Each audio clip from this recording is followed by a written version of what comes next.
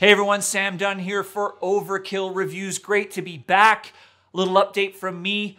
Our Triumph documentary, Rock and Roll Machine, had its US premiere at the Philadelphia International Film Festival. And otherwise, well, I've been digging into this little ditty. My buddy Jason Flowers, Supreme Echo in Victoria, BC, has released Malevolence, Apparitions, some remastering of a couple demos from a great thrash metal band from out west, a little bit of history, a whole lot of great stuff. This basically looked exactly like my bedroom wall when I was about 16 years old.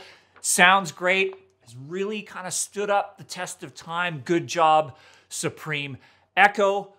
But I'm really here to talk about one of the most anticipated metal albums of 2021.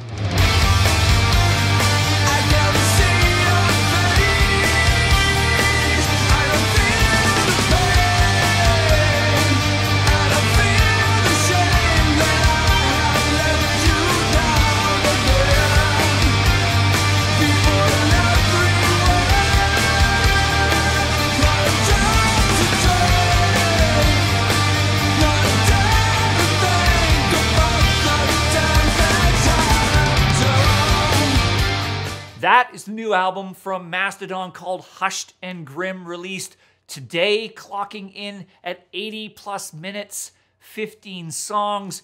It's a bit of an opus, and we'll get into that. But here, just a little bit of background for y'all on the boys from Atlanta, Georgia.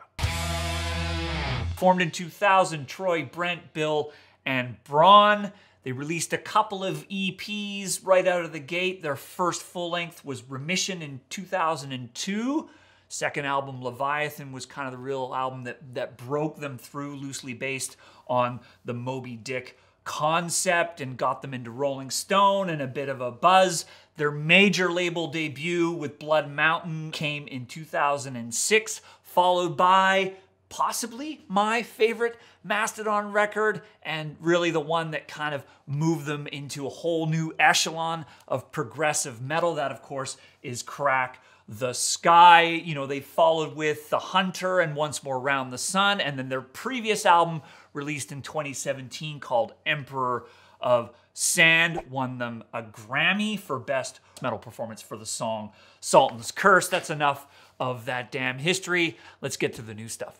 All right, let's start off with a couple disclosures slash caveats. First, I drink the Kool-Aid. Big fan of Mastodon, have been pretty much since Leviathan, and have liked all their records for all sorts of different reasons. Second piece, probably my most botched review in the history of BangerTV was my review of Emperor of Sand back in 2017. A good Mastodon record, but not an excellent Mastodon record. Why? Well, my first impressions were not particularly positive, but a few months passed, more months passed, and lo and behold, it became one of my favorite records, not only of that year, but of the entire decade. And I'm kind of now in the process of pulling my giant foot out of my giant mouth. So what does that say? Well, Mastodon is that band that sometimes takes a little time for it to really grab hold. So let's dig into Hushed and Grim.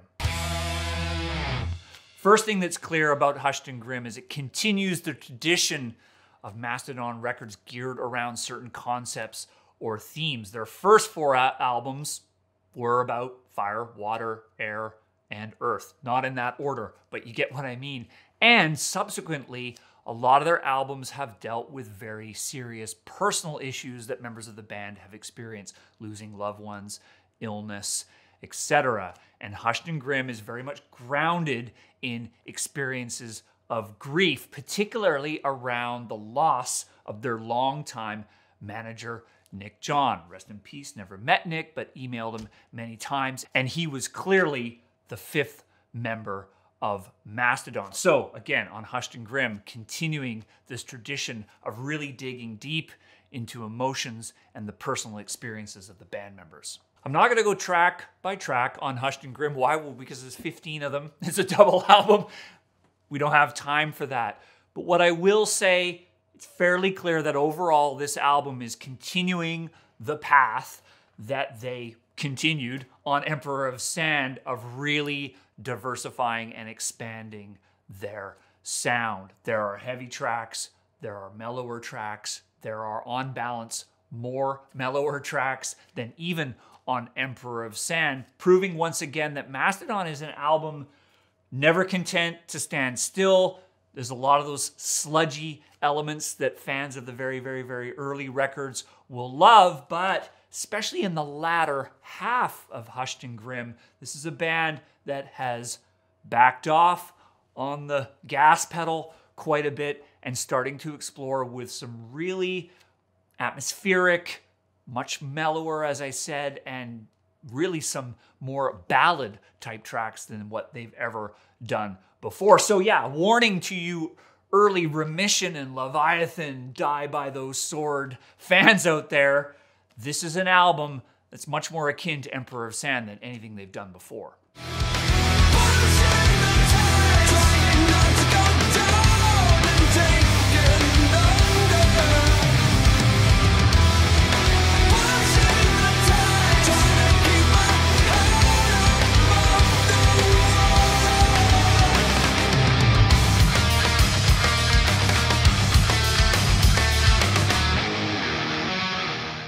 And once again, the major element in this progression and evolution and reaching further and further for Mastodon is in the vocal department. We've got even more songs being sung by drummer Bron Daler, who has that really high, super clear, crisp voice. And even Troy Sanders, technically the original lead singer of the band, is starting to stretch out as well beyond that kind of guttural, sludgy tone that we've known him for. We've got a lot of the more chicken pickin', twangy contributions from Brent and Bill. He's just right down the middle, still delivering some really solid riffs. The guy's like an encyclopedia. I don't know how he churns all that stuff out. For me, there's some standout tracks.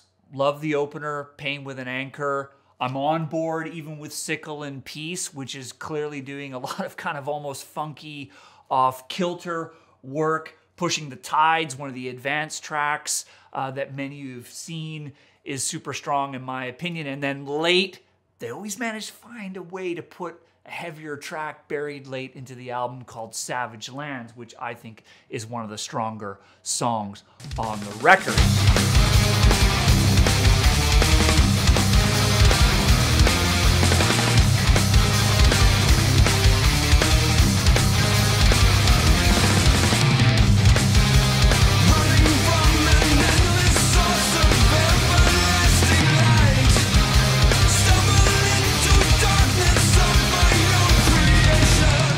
But, and here's my big but, and I think I'm having deja vu from Emperor of Sand. The rest of the album felt meandering, because right now, after listening to the album a handful of times, really digging the first half or so of the album, and then the album gradually gets a lot less riff-oriented, a lot more relaxed, and it loses me a bit.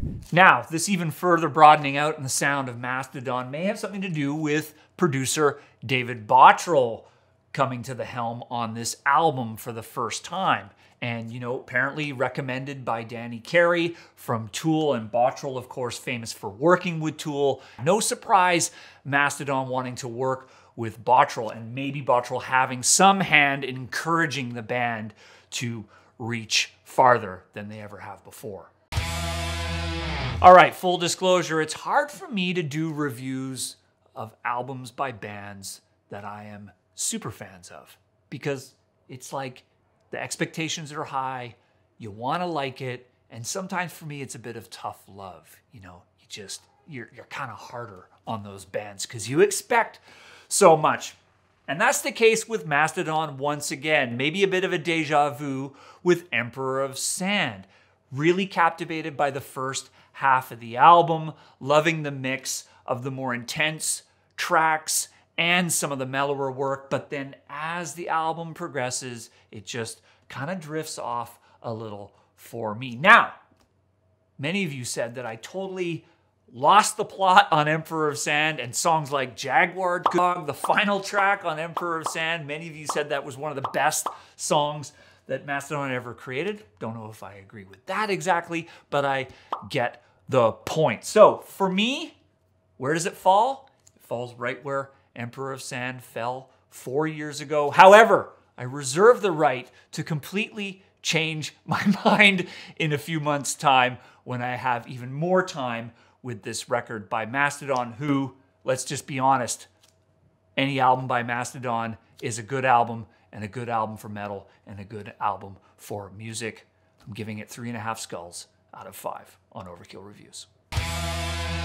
But before we go, gotta do some shout-outs. I got a little flack last time on my Gojira review because I didn't do any, so here we go. All these records also released today. We've got Whitechapel Kin on Metal Blade. We've got Lucifer 4 on Century Media. We've got John 5, his album Sinner, out on Big Machine Records. Arcspire, Canadian metal album called Bleed the Future, released on Season of Mist. And lastly, we've got Monolords, Your Time to Shine, out on Relapse Records. And yeah, one last time before I go, Supreme Echo, great underground Canadian metal from my old stomping ground, the West Coast. That's it from me. See you next time.